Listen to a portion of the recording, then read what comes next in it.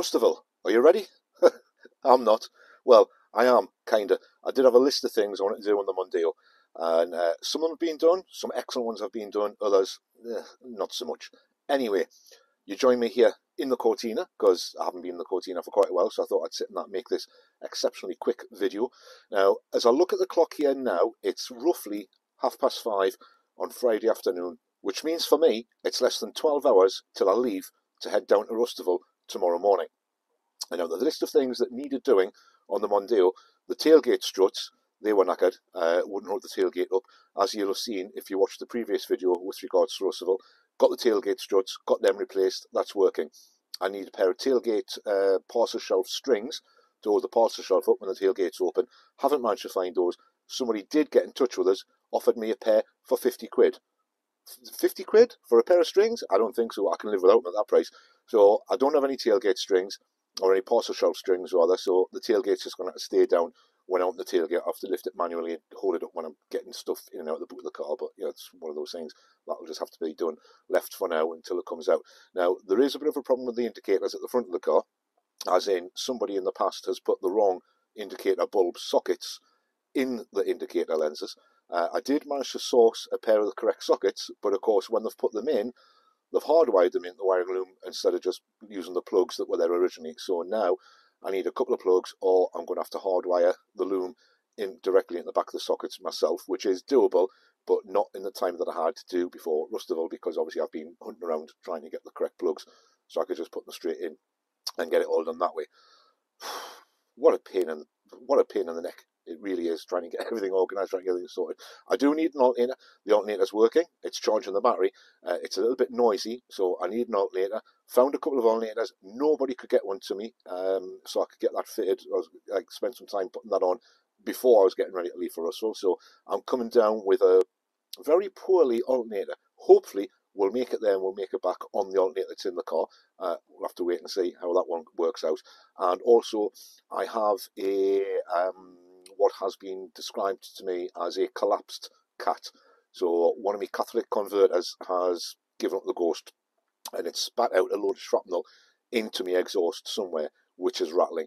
Hasn't blocked the exhaust, thankfully, so the car still runs and drives, but it is rattling a little bit in the exhaust. It sounds a bit tinny, but never mind. Just going to have to let that go the way it is, and live with it. Everything else on the car is absolutely fine though. I've got my stickers on, so hopefully they'll stay on in the winds that we're having up here at the moment, because over here in the northeast, as Jeff Buys Cars would say, we're back into grey skies. It's icy cold and it's really windy. Hopefully that's not coming in through the doors in this gorgeous Cortina and you can't hear the wind, which would ruin the audio somewhat. Anyway, so this is where we are at the moment. The other big thing on the Mondeo that I did get time to do was change the wheels. So it's got much better wheels on it now, actually different sizes. There were those horrible 17-inch things. I'll put a picture here of what they looked like. They're absolutely awful on the car, made the car look awful. I have changed them, changed for something better. I'm not going to reveal them on this video though.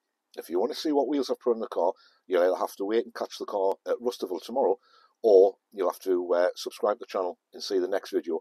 And obviously the next video that comes out may well be, the next long video that comes out will be one of the ones from Rustaville. So either get to Rustaville, see my new wheels there, or subscribe to the channel to catch the next video that may well have the reveal of the wheels in there. So what would that be, a wheel reveal or a reveal wheel?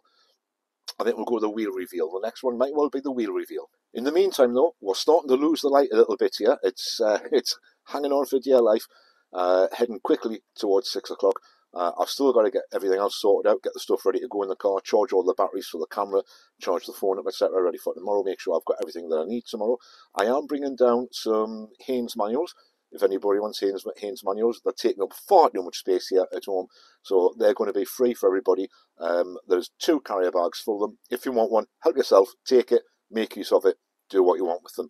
I just haven't got the space to keep them anymore, so I would be really appreciative if they were gone. There's some cracking old ones in there that may well come in very handy for some people. Now, I also do know that a lot of you that are coming to Russell tomorrow are already there.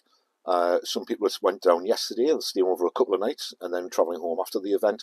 Some people are travelling down today, staying overnight. and coming back tomorrow after the event. Some people are staying over again another night and coming back making a weekend of it. Sadly, I didn't have the ability of doing that as much as it would have been ideal or I'd like to. I know there's an event happening at Gilks Cafe tonight.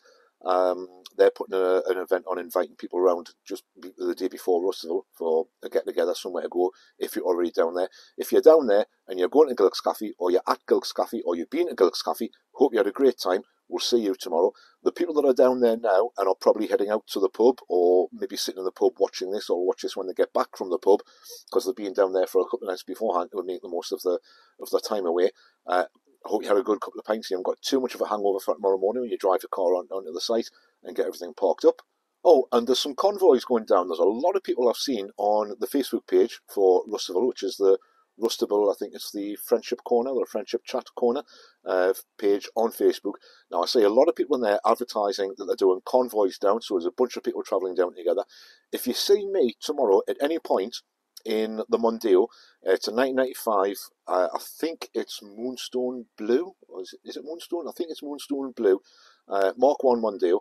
If you see that on the road tomorrow, give it a honk, give it a wave, flash your headlights, let me know you're there, and we'll maybe meet up on the way down. I'm planning at the moment on leaving here at 5 a.m. tomorrow morning, so that's 5 o'clock in the morning, Saturday the 9th of March, obviously. I'm going to stop off. I'm thinking of stopping off at Weatherby Services for obviously a comfort break and maybe a coffee, possibly even some breakfast. We'll see how that goes. But leaving here at 5 a.m., if I get to leave here on time, then I should be, with the amount of traffic will be on the road at that time on a Saturday morning, I should be at Weatherby Services for about 7:15, 7 o'clock-ish. So if you're at Weatherby Services, or you're planning on being at Weatherby Services, look out for the car, have a drive around the car park. I can't see it being that busy at roughly 7:15 in the morning, although I'm probably wrong. It'll probably be packed solid with stealth campers that have been in the transit vans overnight, wagon drivers and coach drivers, etc. But I'm planning on being there for around about 7:15 in the morning. So watch out for the car. If you're in that area and you want to jump in and into the convoy, follow it down into the Russell area. It's the first time I've been to the British Marine Museum, never been before, got no idea where I'm going. Obviously got directions, got a proper sat-nav, got GPS, so hopefully everything will run smoothly and there'll not be any car accidents, car breakdowns, car fires. Oh God, let's hope there's no car fires. Any traffic jams, any road blockages, etc. And we'll have a nice easy drive all the way down there to make the most of the day. Right, I'm going to go in, get ready, get everything ready so I can just throw it straight in the car tomorrow morning, jump in and drive off. We'll see you at Russellville tomorrow morning, 10 o'clock onwards is when I'm going to get there. So I'll see you there.